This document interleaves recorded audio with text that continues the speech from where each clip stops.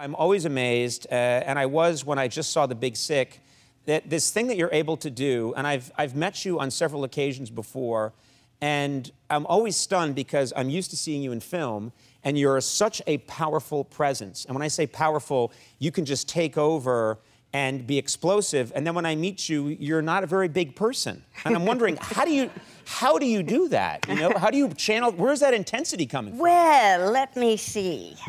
No, you know, it's a mystery. Well, that's all the time we have. Good night, everybody.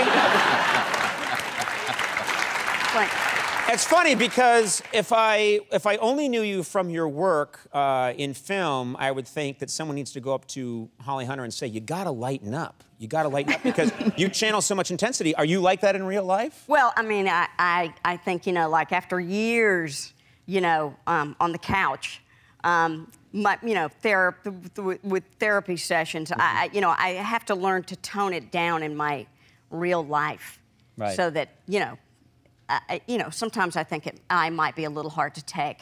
Yeah. Listen, so that you don't feel like you're going out on a limb, I'm gonna join you on that limb.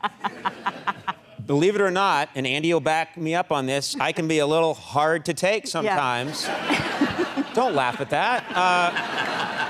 Yeah, no, I get very intense. You and me both. I mean, so sometimes it's like, blink, Holly, so that, you know, that it's easier, you know, to absorb. Oh, so your thing is you don't blink. People tell me, stop hitting him. Here's my question. Can you watch a performance that you're giving when you watch yourself and it's a performance that everybody else loves? Are you able to watch it and enjoy it? Or do you get too self-conscious when you're looking at yourself on screen?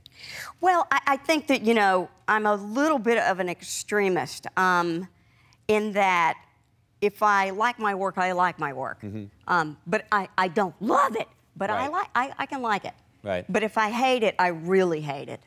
You know, I want to abolish it. Right. You know, I want it to be, you know, I want it to be annihilated. Destroyed. You want it to be removed from the public record and never seen again. And like I don't want it to be removed from the private record too. I mean, it's just like, may it never exist. Right.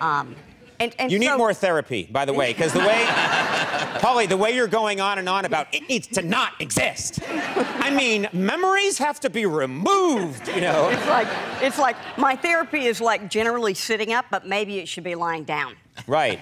I got creeped out. I tried the lying down therapy. Analysis? I tried analysis once, and the person sits behind you, and they don't say anything for the whole session, and I'm just getting mad. Yeah, I've never done that. Because I'm thinking, like, these are good jokes. No one's laughing. You know?